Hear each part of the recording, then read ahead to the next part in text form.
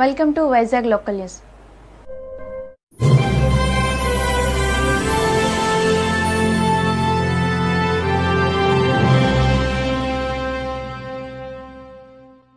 విశాఖ జిల్లా పాకరిపేట చంద్రబాబు లాంటి నాయకుడు ఆంధ్రప్రదేశ్ ముఖ్యమంత్రికి మరోసారి కావాల్సిన అవసరం ఉందని అన్నారు పాకరిపేట టీడీపీ అభ్యర్థి డాక్టర్ బంగారయ్య. రాష్ట్రంలో టీడీపీ మళ్లీ అధికారంలోకి రాకపోతే ఎక్కడి పనులు అక్కడే ఆగిపోతాయని, అభివృద్ధి పూర్తిగా కుంటుపడి రాష్ట్రం 20 ఏళ్లు వెనక్కి వెళ్ళిపోతుందని అన్నారు. అందుకే ఆంధ్రప్రదేశ్లో మళ్లీ టీడీపీ రావాలని, ఇది చారిత్రక అవసరమని, లేకుంటే రాష్ట్రం అధోగతి పోతుందని సంచలనం చేశారు.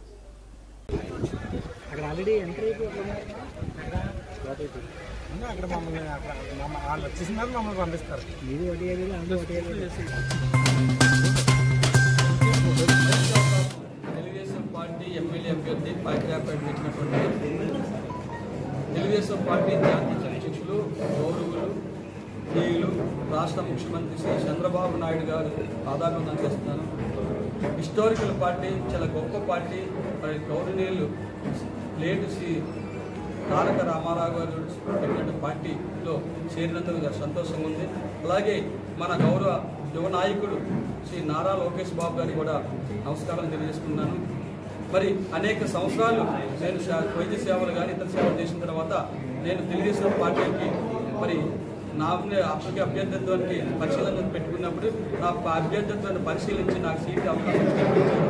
నేను తెలుగుదేశం అభ్యర్థిగా ఆల్రెడీ నామినేషన్ కూడా వేసేసాను. రెండో, తెలుగుదేశం పార్టీ అనేక సంక్షేమ పథకాలు పెట్టి ఆ పథకాల ద్వారా ప్రజలకి మంచి ఉపయోగపడింది, మంచి ఓట్ బ్యాంక్ ఉంది, మంచి క్యాడర్. పాకిరాపేట అంటే తెలుగుదేశం పంచుకోవడం కాబట్టి నేను అందులో జరగడం జరిగింది. తెలుగుదేశం సిద్ధాంతాలకి పార్టీ సంక్షేమ పథకం ఆకర్షితులయ్యాను. సో ఈ విధంగా పార్టీలో చేరి తెలుగుదేశం ప్రభుత్వం నా అభ్యర్థిగా నేను గెలిచి మిగతా వాళ్ళకి గెలవడానికి సహకరించి తెలుగుదేశం పార్టీ మళ్ళీ అధికారంలోకి 100% వస్తారని నమ్మకం ఉంది. అందులో తిరగలేదు. 25 మంది ఎంపీలు గెలుస్తారు. తెలుగుదేశం కూడా మంచి మెజార్టీ గెలిచి గవర్నమెంట్ ఫామ్ చేస్తుంది. మరి నేను గెలిచిన తర్వాత నా ప్రజల్లోకి వెళ్ళిన తర్వాత గ్రామ సమస్యలు కానీ మన నియోజకవర్గ స్థాయి సమస్యలు కానీ ఎక్కడికక్కడ ఉన్న సమస్యలు పరిష్కారం చేయిస్తాను. రైతులకి, ముఖ్యంగా రైతులకి సాగునీరు, ఎరువులు ఇవ్వటం, సబ్సిడీగా అన్ని ఇవ్వడం చేస్తాను. రైతులకి మంచి మంచి పంటలుగా ఉంటే అవి నేను ప్రయత్నం చేస్తాను. వాటర్ సమస్యను కూడా ఎక్కడెక్కడ వాటర్ సమస్యలు తీరుస్తాను. మరి పొల్యూషన్ సమస్య కూడా ఫ్యాక్టరీస్ పొల్యూషన్ సమస్య తీరుస్తాను. అలాగే హాస్పిటల్స్ కూడా బాగా డెవలప్ చేసి మంచి టెక్నాలజీతో అంటే అన్ని ఫెసిలిటీస్ కల్పించి ఆరోగ్యం బాగు చేయడం చేస్తాను. నక్కపల్లిలో ఒక డిగ్రీ కాలేజ్ కట్టిస్తాను.